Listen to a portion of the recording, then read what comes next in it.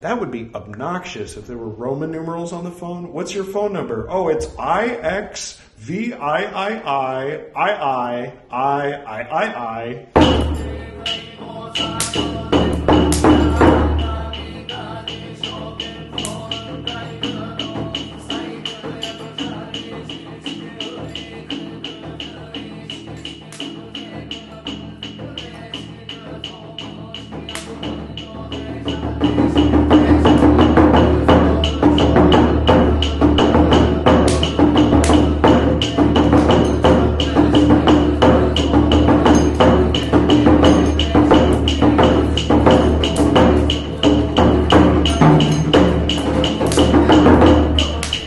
Welcome back.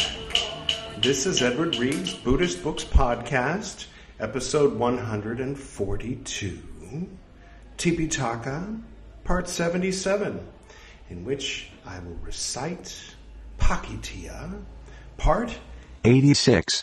Our special guest today, Shunya. It, of course, has been a guest on this program before.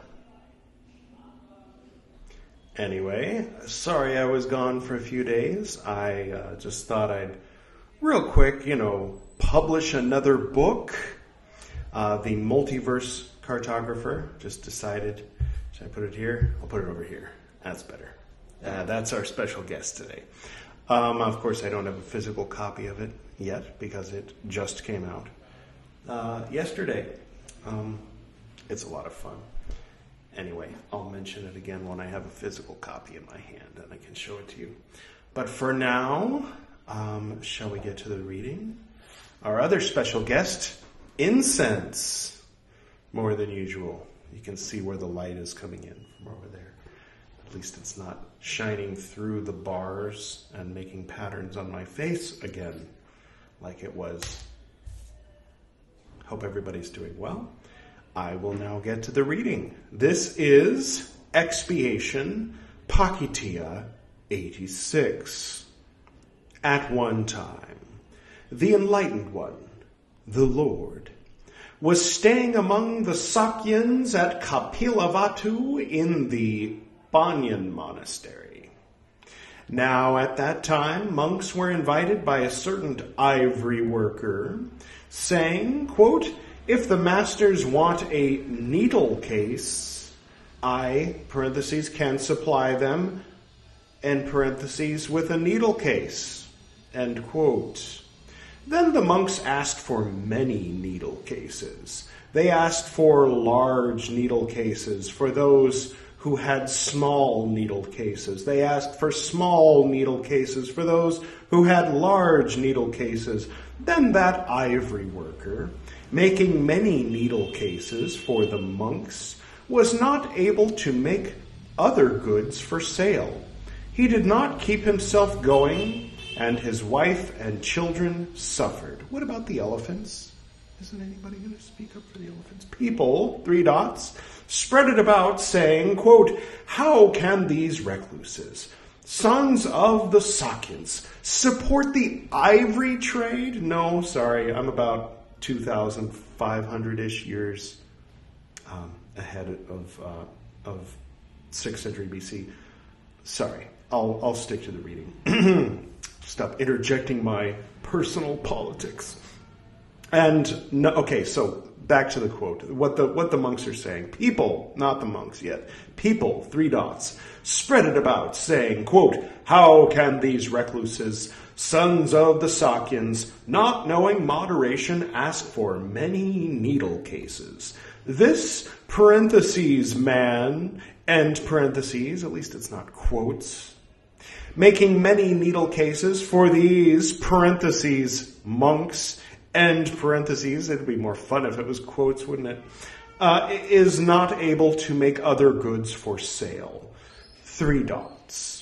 And his wife and children suffer.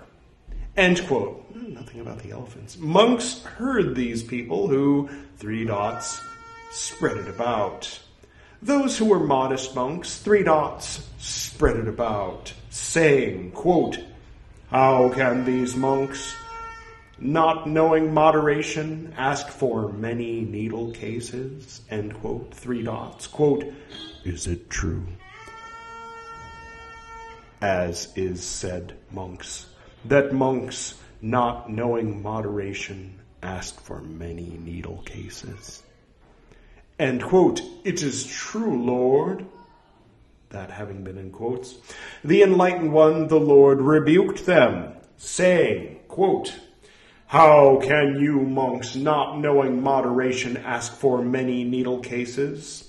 It is not, foolish men, for pleasing those who are not, parentheses, yet, close parentheses, pleased, 3 dots. And thus, monks, this rule of training should be set forth. Whatever monk should have a needle case made that is made of bone or made of ivory or made of horn, there is an offense of expiation involving breaking up. What? End quote. What? What? These are rules of expiation, right? Breaking up. All right, I'll keep reading because now I'm really curious. What the heck? So, okay, so they're not to have, I agree with Lord Buddha about this. Do not have a needle case made that is made of bone or ivory or made of horn. Or I'll break up with you. Maybe that's what he's saying. No, that would mean Pācittiya, right? Whatever means, all right, let's do the flashback. Whatever means, he who on account of his relations, on account of his social standing, on account of his name, on account of his clan, on account of his morals, on account of his dwelling, on account of his field of activity, in parentheses, an elder or a novice or one of middle standing, this is called whatever. That's always fun, that flashback. Okay. Monk means, flashback, he is a monk because he is a beggar for alms, a monk because he submits to wandering for alms, a monk because he is one who wears the patchwork cloth, a monk by the designation, parentheses, of others, end parentheses, a monk on account of his knowledge, excuse me, on account of his acknowledgement. A monk is called, quote, come, monk, end parentheses. A monk is endowed with going to the 3 refuges. A monk is auspicious. A monk is the essential. A monk is a learner. A monk is an adept. A monk means one who is endowed with harmony for the order, with the resolution at which the motion is put 3 times and then followed by the decision with actions, parentheses, in accordance with Dhamma and the discipline, end parentheses, with steadfastness, with attributes of a man perfected. Whatever monk is endowed with harmony for the order, with the resolution at which the motion is put 3 times, and then followed by the decision with actions, parentheses, in accordance with Dhamma and the discipline. I think that's implied, right? Maybe that's what they're saying. Okay, end parentheses. With steadfastness, okay, actions, like not just any old action, like actions that are, anyway. With steadfastness and the attributes of a man perfected, this one is a monk as understood in meaning, in this meaning. Okay. Okay. Bone means whatever is bone. This stuff. Ivory means it is called elephant ivory. That's elephant tusks, for those who don't know. Horn means whatever is horn. Like horns, animals have horns, you know. Should have made means if he makes it or causes it to be made. In the action there is an offense of wrongdoing. Having broken it up on acquisition, an offense of expiation is to be confessed. What? If what was incompletely executed by himself he has finished by himself, there is an offense of expiation. If he makes others finish what was incompletely executed by himself, there is an offense of expiation, or an offensive Sangha Disesa followed by an offensive Parajika, depending on what we're talking about, right? Yes. If what was incompletely executed by others he finishes by himself, there is an offensive expiation. If he makes others finish what was incompletely executed by others, there is an offensive expiation. If he makes it or causes it to be made for another, there is an offensive wrongdoing. If, having acquired what was made for another, he makes use of it, there is an offensive wrongdoing. There is no offense if it is a block, firewood, a buckle, a box for ointment, a stick to put the ointment on with, the handle of an adze, a towel, if he is mad, if he is the first wrongdoer. The footnote for adze, A-D-Z-E, says, vasijata. So that's the ancient Pali word for the perhaps 1930s recognizable English word adze. Perhaps I'm just not very well informed about these things. A-D-Z-E. Look that one up, Edward. I think that came up once before, didn't it? Anyway, the fourth, meaning, of course, the 86th, because things are confusing now. And they never did said the expiation involving breaking up. Breaking up. So you get bone needles and you break them up. Maybe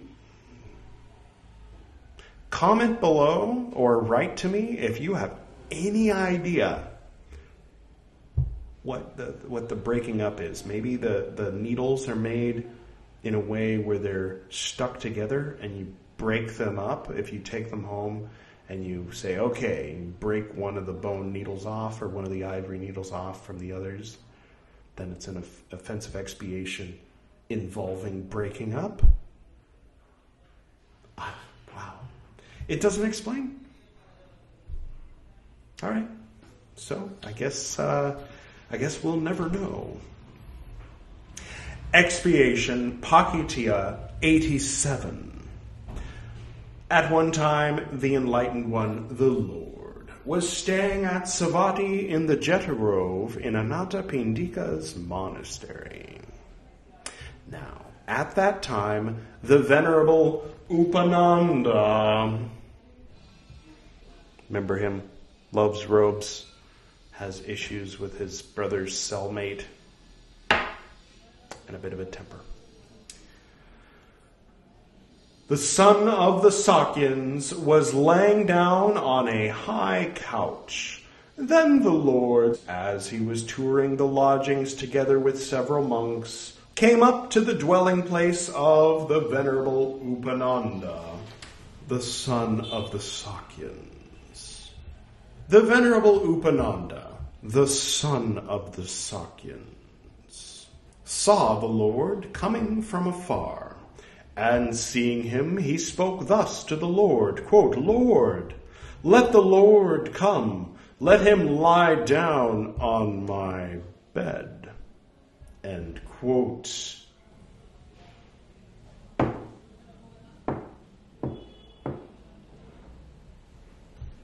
Then the Lord, having turned back from there, addressed the monks, saying, quote, monks, the foolish man should be spoken to about his abode. End quote. Then the Lord, having in many a figure rebuked the Venerable Ananda, the son of the Sakyans, for his difficulty in maintaining himself, quote, and thus, monks, this rule of training should be set forth. When a new couch or chair is being made for a monk, the legs should be made 8 finger breadths, double that, parentheses high, and parentheses, according to the accepted finger breadth. So don't find someone with huge fingers and then, except for the notched ends below. In exceeding this, parentheses, measure, end parentheses, there is an offense involving cutting down. All right, breaking up, cutting down. I think these are going to be in the key. All right. New means it is so called with reference to the making. Couch means there are 4 parentheses kinds of close parentheses. Couch, a long one with slats, one with curved legs, one with removable legs. Chair means there are 4 parentheses kinds of close parentheses. Chair, a long one with slats, one with curved legs, one with removable legs. Is being made means making or causing to be made. The legs should be made 8 finger breadths, parentheses high, close parentheses, according to the accepted finger breadth, except for the notched ends below, means setting aside the notched ends below, if he makes it or causes it to be made exceeding this parentheses measure, end parentheses, in the business there is an offense of wrongdoing. Having cut it down on acquisition, an offense of expiation is to be confessed. If what was incompletely executed by himself, he has finished by himself, see Pācittiya 86, end parentheses, thank you, Miss Horner, 3 dots. If he makes others finish what was incompletely executed by others, there is an offense of expiation. If he makes it or causes it to be made for another, there is an offense of wrongdoing. If, having acquired what was made for another, he makes use of it, there is an offense of wrongdoing. There is no offense if he makes it to the parentheses proper, close parentheses measure. If he makes it less than the parentheses proper, close parentheses measure. If, having acquired what was made for another, parentheses but, close parentheses, exceeding the parentheses proper, close parentheses measure, having cut it down, he makes use of it. If he is mad, if he is the first wrongdoer. The 5th, meaning the 87th. So this chair upon which I am currently seated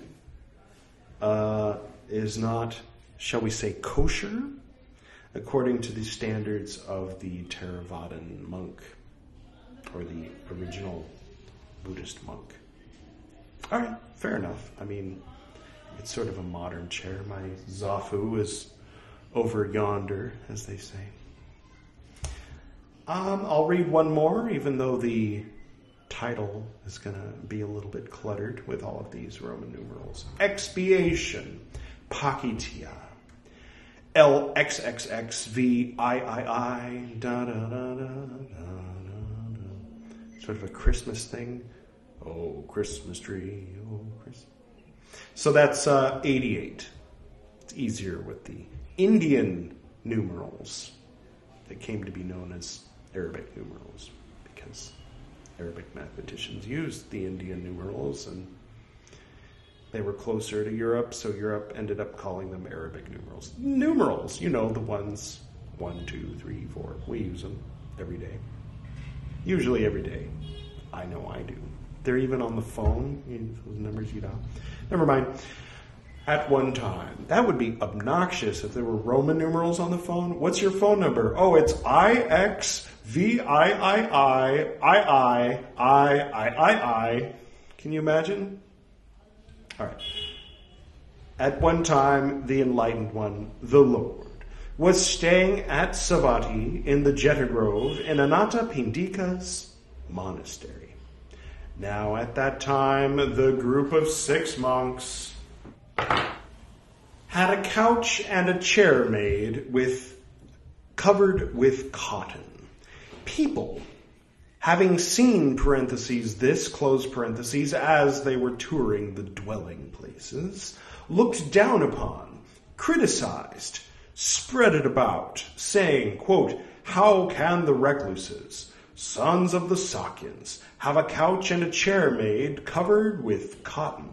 It's more of a polyester or some kind of petroleum product on mine. Like householders who enjoy pleasures of the senses.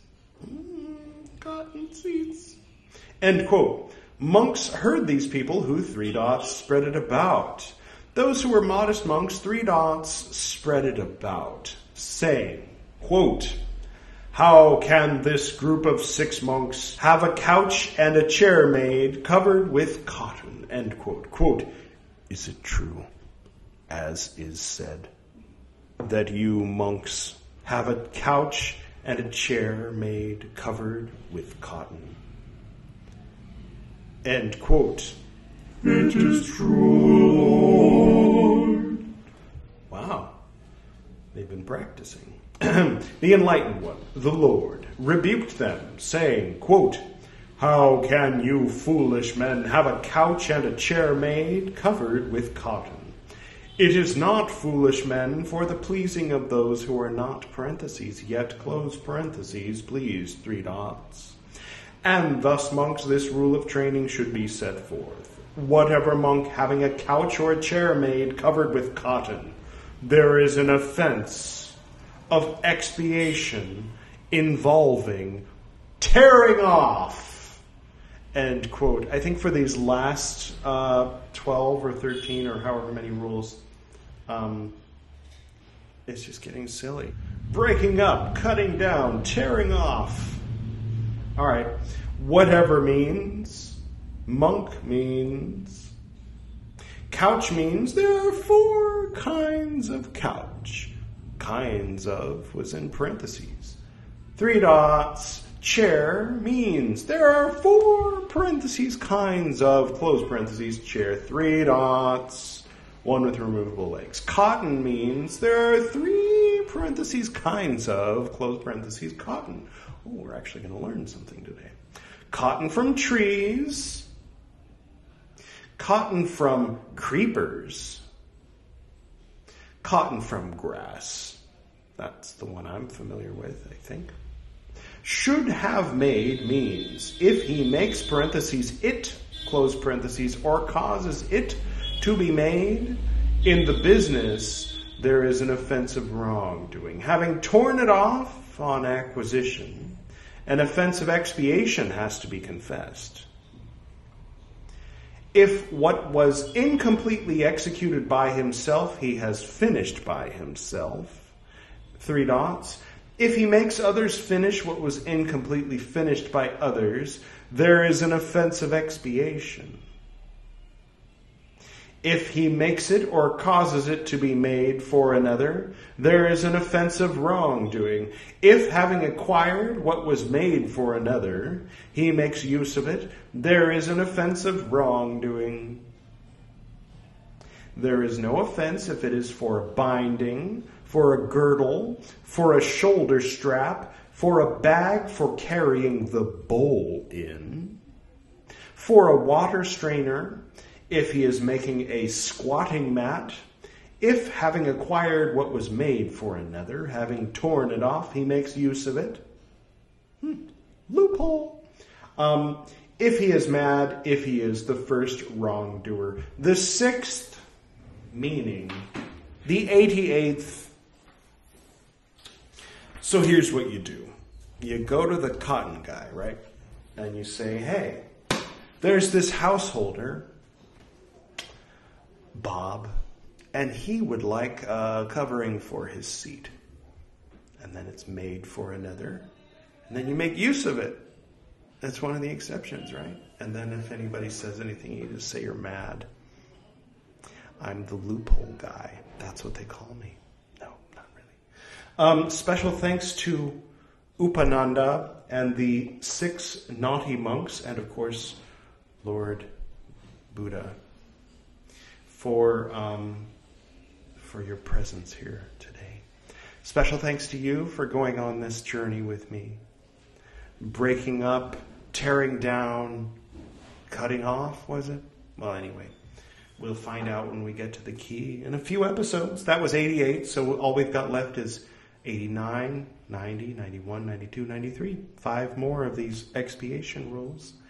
And then we'll be done with the expiation rules, and we'll be on to another set of probably even more than 93 rules until we finish the rules. That's what we're here for. Okay, well, again, thank you, and I will go ahead. Oh, by the way, if you're watching me on YouTube, if you wouldn't mind just taking a really quick moment and liking the video, subscribing to the Edward Reeb YouTube channel. That's it.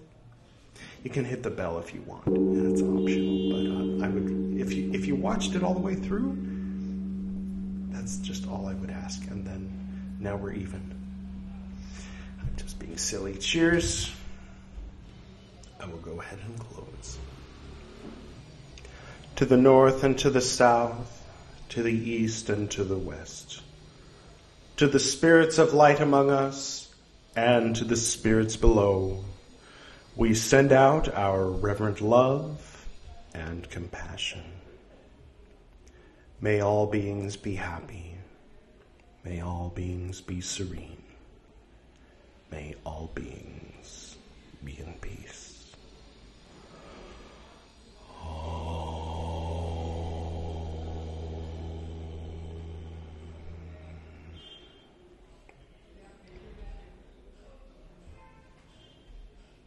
Until next time.